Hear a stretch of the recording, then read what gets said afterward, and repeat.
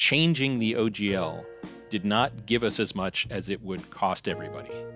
And so therefore it's dumb. This was a terrible mistake, and the first thing to do when you're in a hole is stop digging. You know, it doesn't feel good, but it's somewhat of a relief to hear D&D's executive producer admit that this whole OGL mess was a terrible mistake. And that's only one tiny piece of my hour-long interview with Kyle Brink, head of the D&D creative team, where I asked him questions from you, the TTRPG community, about licensing for 5e and 6e, which he doesn't like it being called that, licensing for previous editions, the fates of D&D employees who spoke out against these attempted changes, why the heck WotC even tried to change the OGL in the first place, and much more. If you have an hour to listen, the entire discussion is available on my second channel, linked below, which is all about long-form RPG discussion, and you'll notice that on the surface, it sounds mostly like a friendly conversation, because that's just how I talk to people. But this video is my critique of Kyle's answers and my own responses during our conversation. So I want you to listen closely with me and ideally come away with your own conclusions, although I'll share my personal takeaway at the end of this video. Then we can get back to talking about, oh, I don't know, games or something, because I'm Bob. This is where we learn how to have more fun playing RPGs together. And this very first question comes from me. Why choose my YouTube channel for one of these few discussions rather than a channel like D&D Shorts with much higher viewership, much more dedicated coverage of the OGL situation? In particular, we wanted a variety, but we also didn't want to do 65 interviews. So we had to pick a handful, right? The main driver, though, is people who we felt we could have a conversation with, because that's what I wanted this to be. But I do want to just follow up and say, like, we had our guy Will out there on D&D Shorts, who his videos were getting like hundreds of thousands of views on this. He was very critical. So was he somebody who wasn't asked about this? I don't know whether he was asked. I personally would have been uncomfortable speaking to him because of the approach he took to it. It really seemed really extreme. Yeah, I think Will would agree that his videos are intentionally sensational. So maybe that's something you wanted to avoid. I can understand that. They chose people who they knew they could have an exchange with, rather than people who would more bluntly shut them down if their responses sounded like corporate BS.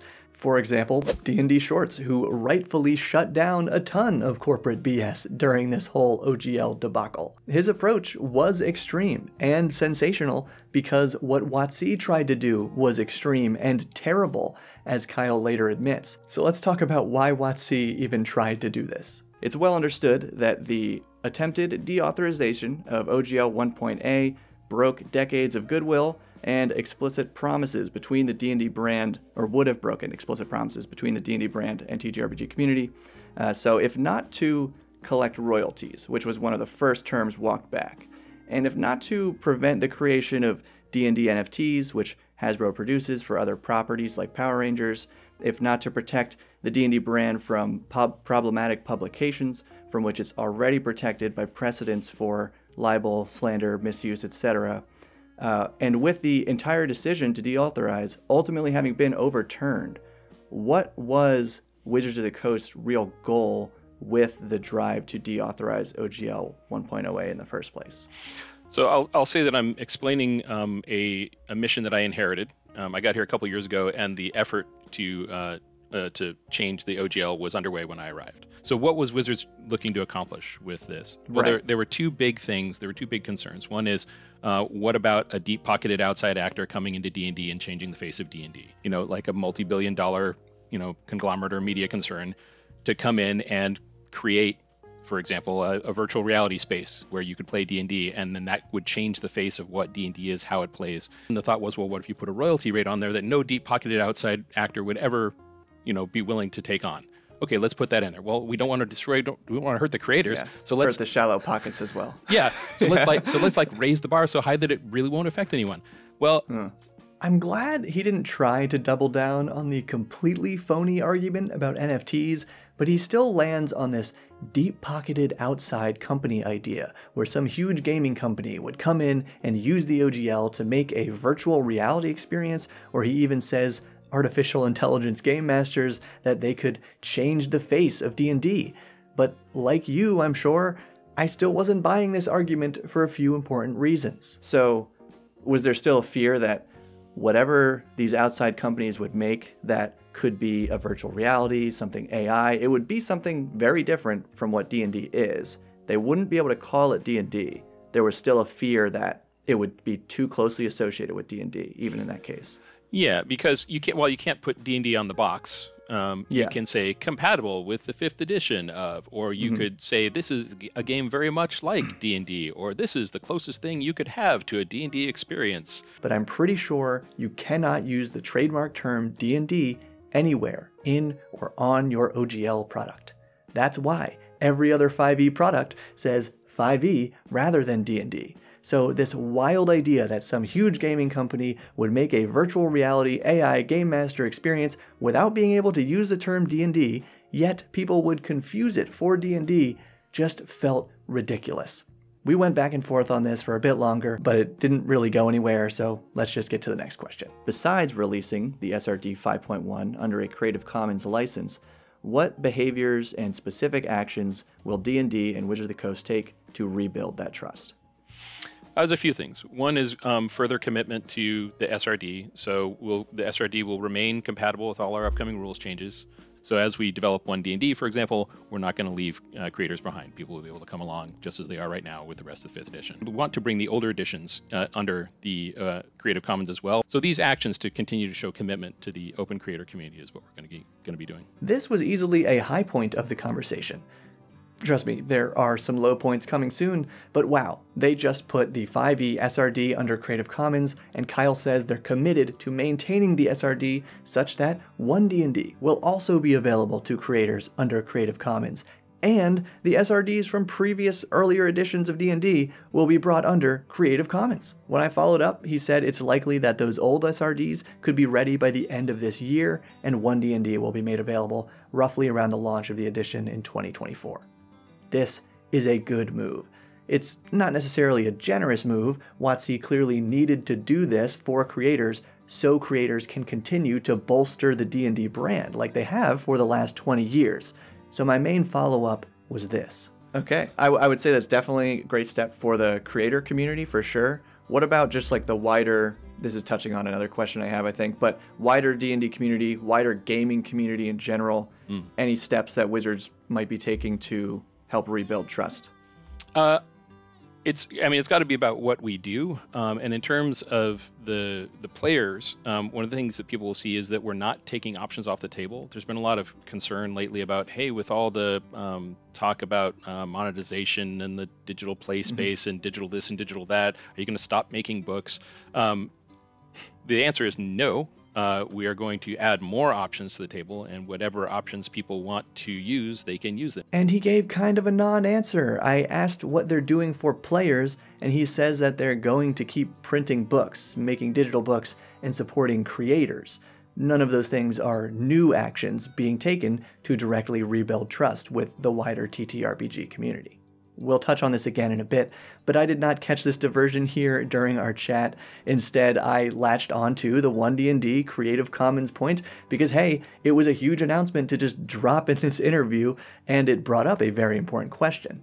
How has that perspective changed, I guess, from the people who made that decision, if now they're okaying, hey, let's put even more and more and more out in the open where anybody could make an AI virtual reality version of D&D and destroy us. So it gets back to the simple math of changing the OGL did not give us as much as it would cost everybody, and so therefore it's dumb, and so therefore we're not doing it. And so, okay, when you take that decision off the table, you say, of the remaining decisions, what's the best one? We obviously have a strong community. Let's lean on that. Let's say great, empower that.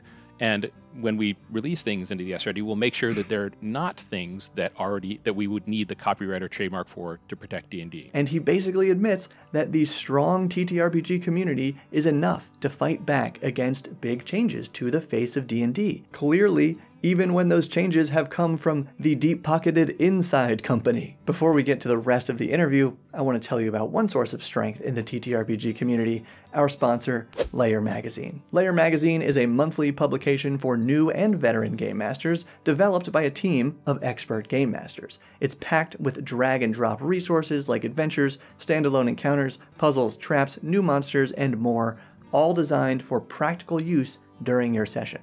Their adventures include full-color digital maps for use on VTTs, with multiple versions to cover the needs of every game master. And the Layer Magazine team understands just how powerful player options have become in recent years, so they develop content accordingly for GMs who want to consistently challenge their players in fun ways. So check out the Layer Magazine Patreon through the link below. Alright, my next question for Kyle Brink was about the leaked draft of the OGL that we all know was not really a draft. For the sake of transparency, why, at least as recently as I've seen the latest statements or discussion about it, the initial OGL still being called a draft when it was shared with a small group of publishers with, as I understand it, some kind of binding license to sign it with a turnaround time of about 1 week?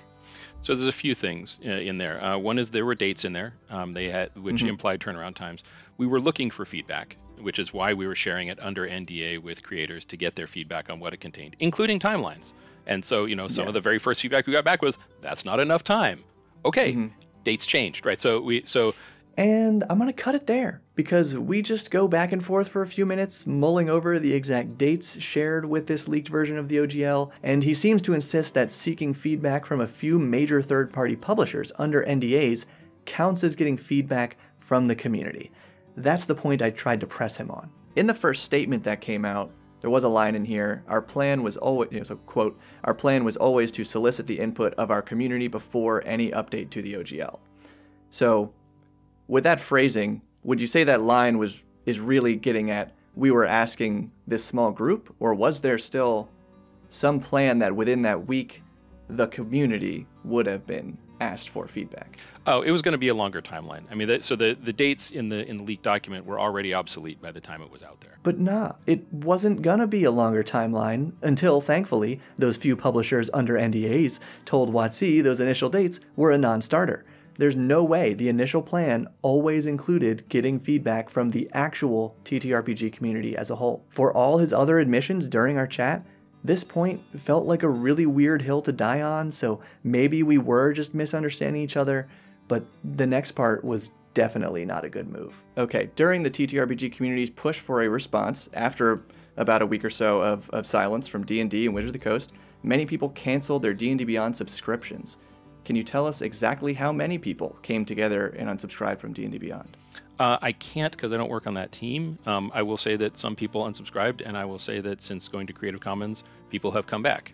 I don't have the final numbers. Yes, Kyle 100% does not work on that team. But his answer was straight up corporate BS, and here's why. The influencer team had asked me to send all of my questions before the interview. Note, I did not do that because that would be stupid. But they made a good point, saying, we understand that some questions may require us to source data or in-depth info on specific subject matters. We want to have this information available and at the ready for you beforehand. So I did send them this question about D&D Beyond subscriptions because it required them to source data on a specific subject matter. And that means one of two things. A, Kyle knew the number of lost subscriptions and lied, or B, Kyle didn't know the number because the team wanted him to be willfully ignorant of this number, even though I specifically told them beforehand I was going to ask for that number. But there is a third possibility. Since Hasbro is a publicly traded company, sharing that number could be really bad for business. I totally understand that. And if that's the case, he could have just said, I can't share those numbers because we're part of a publicly traded company. Okay, honesty, done.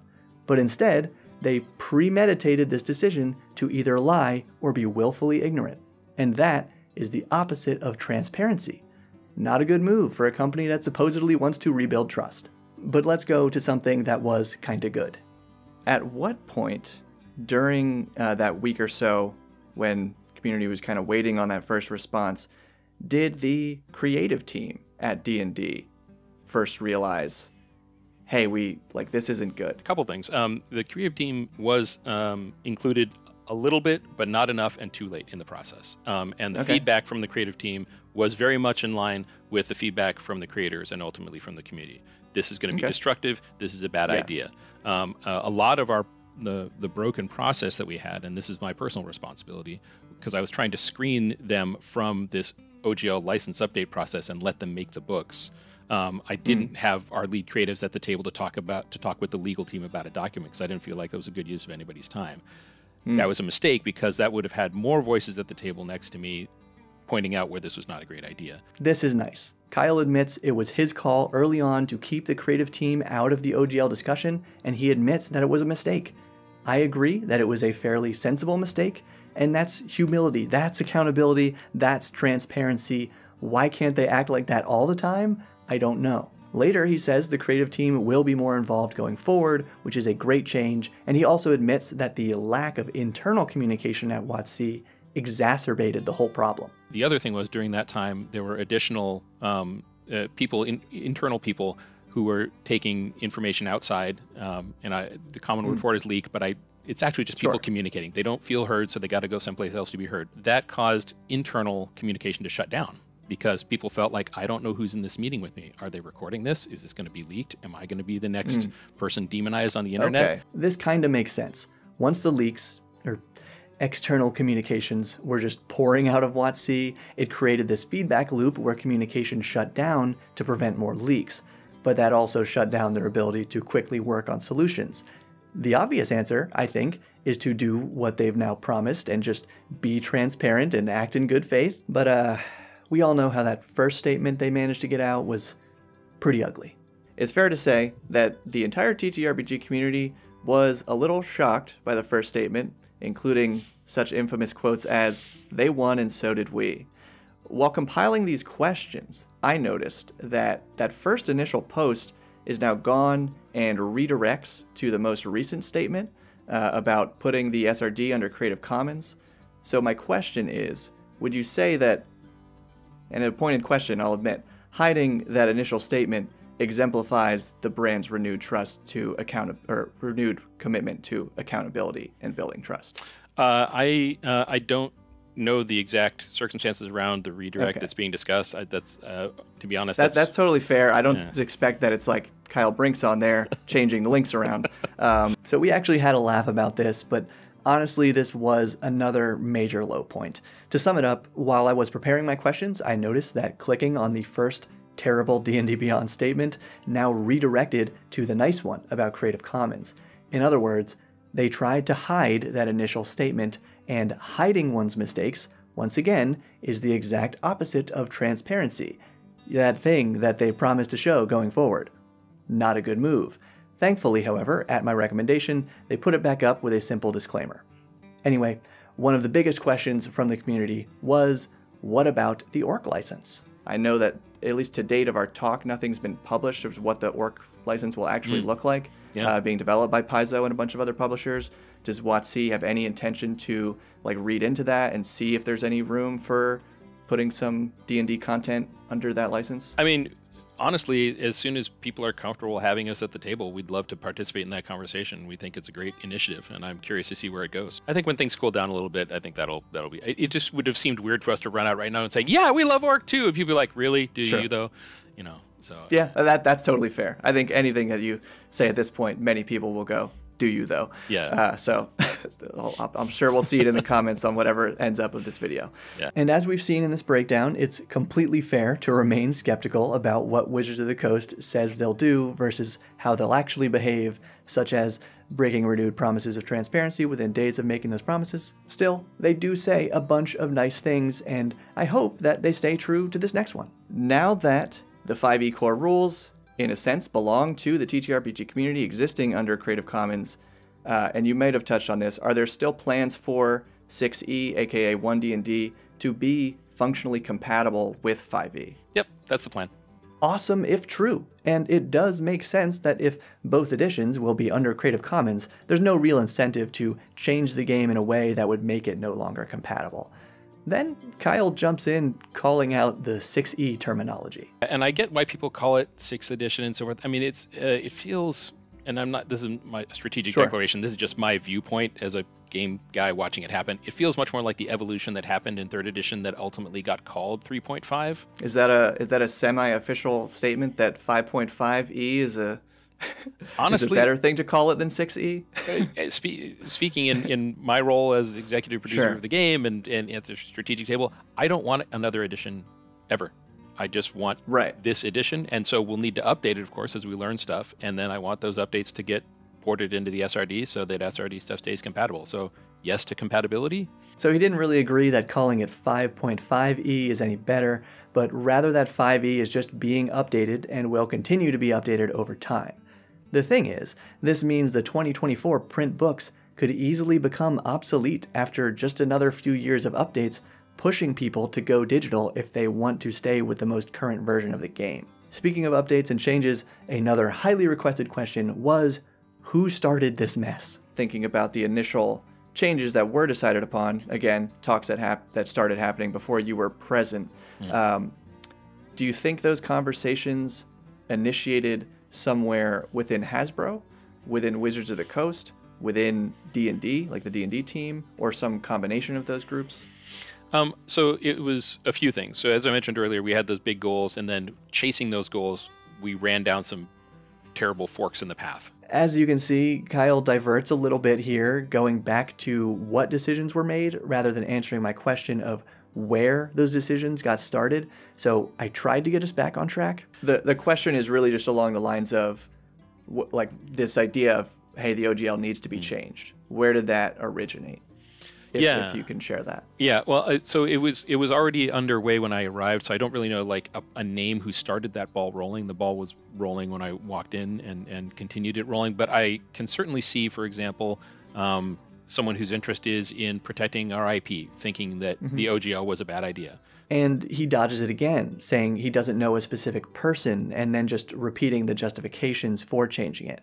But I didn't ask for a specific person or about the justifications, just which company started it. I'll say that at some point in our discussion, or honestly, it could have been in one of the other interviews I watched because now it's all becoming a blur, but somewhere, Kyle said that these OGL changes were almost certainly not a Hasbro initiative, because at the time that these decisions were starting up, D&D was still barely on Hasbro's radar, meaning it either was a Wizard of the Coast or D&D team decision, and that's probably why he didn't want to give a straight answer. Anyway, I completely got swept up in his diversion, and I think you will too, because this was my favorite thing he said during our entire conversation. My viewpoint, and this is, I've been voicing this very strongly, and it's been accepted at the executive level, is the way we participate in this is as another creator of a different scale, obviously, but so rather than pursue like an anti-competitive strategy of, hey, let's make it harder for others, we should focus on making good stuff, because the better stuff we make, the better we'll do. And that's how this should work. And I'd say that's an excellent position. Yeah. That echoes a sentiment that I heard from a creator that I follow, Sly Flourish, who was saying that rather than even using a term like third party now, he kind of wants to talk about, and I agree with this, publishers as, 5e producers, or like just 5e publishers instead of third-party publishers. And Wizards of the Coast / D&D is one of those 5e publishers right now. With 5e and now 5.5e becoming available under Creative Commons, there's really no such thing as official versus third-party anymore, because the game belongs to everyone. I completely agree that the community will be even stronger if we all judge and support these publishers based on the quality of materials they produce rather than their logo. Of course, the bigger your company, the better your product should be, but even Kyle Brink seems to agree that WotC has to step up their game and produce the best products out there if they want to stay on top. One way to do that is to make sure your employees are happy. And we also heard that things got kinda hostile inside WotC during this mess. There were rumors of employees who communicated those things, either being fired or quitting. Can you confirm whether or not any of that happened? Like not the leaks, but whether or not people left their jobs or were forced to leave their jobs because of their opinions on this? Not on the tabletop team, which is what I'm closest to and could speak to. That Okay. no departures there have been related to the OGL one way or the other. I can't speak to what may have happened on D&D Beyond because that's not my team, and so people who leave for any reason there, nobody tells me why. I just find out somebody has quit or has left for whatever reason. I didn't ask about a breakdown of who left which teams or anything, so Kyle suddenly jumping to say he doesn't know why people left the D&D Beyond team is suspicious. My guess is that this was Kyle's attempt to nip the bud of any potential discussion about some specific leaks, which said Chris KO on the digital side of things is allegedly a horrible boss who yells at people and ultimately caused a number of folks to quit because of his behavior. But back to my actual question. Would they still be in danger of telling you, go walk in your office one day, hey Kyle, I'm one of the people who leaked some information. Would that be a problem for them to like come clean about that now? Well, so we all agree as employees to certain things. And one of the things we agree to do is to not disclose confidential information. Now, it matters a lot if somebody comes in and tells me. And I take that strongly into account. And I would be much more inclined towards a recovery program with a person like that than an exit program. Because they're showing integrity by coming in and telling me. I like hearing that he personally would value someone coming forward and being transparent about the situation, but we've also seen how the company as a whole has already broken their renewed promises of transparency. Let's just get back to some straightforward questions. Will physical books for the next edition, as far as you're aware, include any kind of discount or perhaps free digital version of those books?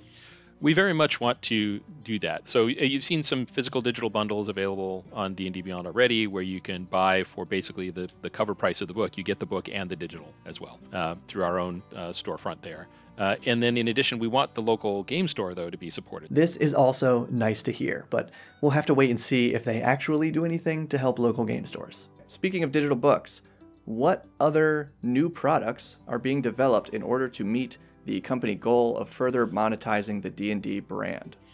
So the way I view monetizing is making stuff that people want to buy. I mean, and so in order to do that, we have to make more products. And the main area that we're looking at right now is what can we make for players? Very straightforward question, right? Well, he dances around it for a bit by defining monetization and then basically lands on digital books, which they already make. But in addition to the digital books, like we saw glimpses of these really cool minis with the Unreal Engine in the announcement about One D&D. So things like that are in the works that will be like for purchase for players. Yeah, so what we're going to have is so the digital play spaces, which you saw the 3D there for, as one of the ways you can play. And the idea there is you've got enough stuff there to play, and then there will also be extra things if you want to buy. You know, hey, you know what? I can represent this ogre with an upscaled orc figure, but I'd really like to have the ogre figure. Okay, I'll go buy the ogre figure for, whatever it is. Similar to like when you buy actual plastic figures, right? There's some that you have and you substitute if that's, you proxy for the giant spider with the wolf because that's what you need for this fight. But hey, maybe you pick up a spider next time you're in the store. Same kind of thing, but just digitally. That's a great analogy of like substituting stuff you have at home. I don't know, I'm speaking off the cuff here. I feel like there is a stigma against the addition of many of these digital miniatures and things because there's already a very negative association with what people would say like digital skins and stuff like that for other online games. Yeah, and I think a lot of the way that has been done in video games, since a big chunk of my history is in video games, is through like loot boxes and randomization and basically the gambling aspect to it. And we're not doing that. This is just going to be a straight for purchase. I want that thing. It's 50 cents. I'll take the thing. So in the context of this particular hobby, those digital microtransactions are almost the same thing as the physical microtransactions people are already used to making for physical miniatures. Let me know what you think about this in the comments, though, while we go over some other quick questions. Is there any intention for One D&D upon its release to be published in multiple languages, so more of an international release? The answer is yes, with an asterisk. And the asterisk is localization takes time. And the localization timelines are directly related to the amount of content, and this is a lot of content. So I can't commit to day and date, but I can certainly commit to as fast as humanly possible once we finish the books. Is there a plan for like our 3 core books, PHB, Monster Manual, and DMG, to come out at the same time, or will they be kind of spaced out like the 5e books were published? We're figuring that out still. That's another train cars problem.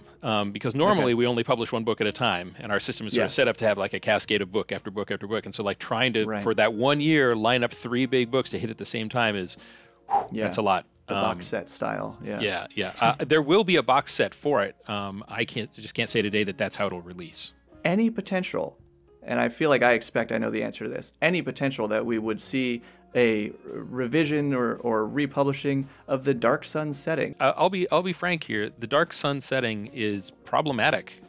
I agree. In a lot of ways. And that's the main reason we haven't come back to it. We know it's got a huge fan following. Yeah, that's totally fair point. And I think that's already kind of the consensus. People, I think, just wanted to hear somebody say it. Is D&D Beyond going to be the bookstore and then the VTT will be elsewhere?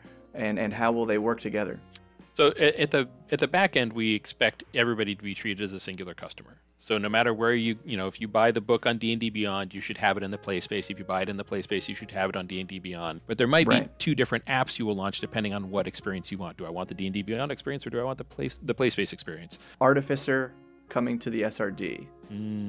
Is that a thing that is in the works? It's certainly something that was in the works. Certainly something we've been considering. Okay. And I can't commit to it today, but we were ready to do it once, which suggests we'd be ready to do it again. Okay. And then last question. Looking back on how the entire OGL situation has transpired, would you say that anyone, as in the decision makers who attempted these OGL changes, or the community faced with the facts of these attempted changes, would you say that either of these parties won? That's not how I think about it. I think about it as we got to a good place by traveling a really painful road. So everybody went through a bunch of pain, and we got to a place that would have been great to start from. Well, here we are. So I'm glad we're here, and it sucks that we took that road to get here. I agree wholeheartedly. Now, here's my overall personal takeaway, and it should sound familiar. I'm going to support the publishers and play the games that allow me and my players to have the most fun at our table.